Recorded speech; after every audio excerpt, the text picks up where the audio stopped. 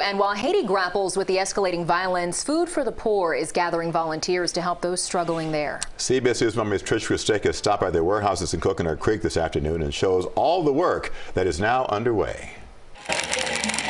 Thousands of relief kits are being packed this week by volunteers for families in crisis in Haiti. Right now in Haiti, so many families are having to flee with just what they have on their back. So we provide them with a drawstring bag. We provide inside a washcloth, soap, deodorant, toothpaste, toothbrush, also a first aid kit. About a dozen volunteers showed up today to pack these hygiene kits. In total, they're going to send 10,000 backpacks. Cindy Lang has been volunteering here every week for about a year now. She says her weeks aren't complete without making sure she's helping someone in need.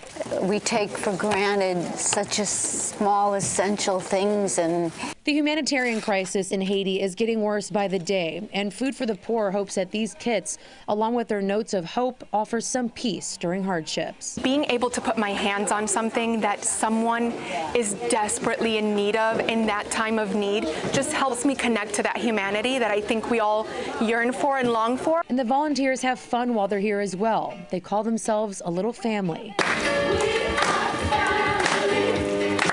Everybody can fit in somewhere in the world helping somebody. If you want to find a way to help somebody, you can find a way to help somebody.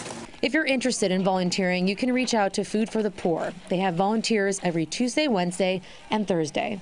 In Coconut Creek, Trish Christakis, CBS News, Miami.